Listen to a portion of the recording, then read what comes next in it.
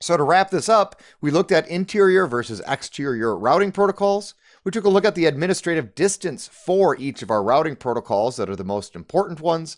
And then we took a look at what metric each routing protocol uses.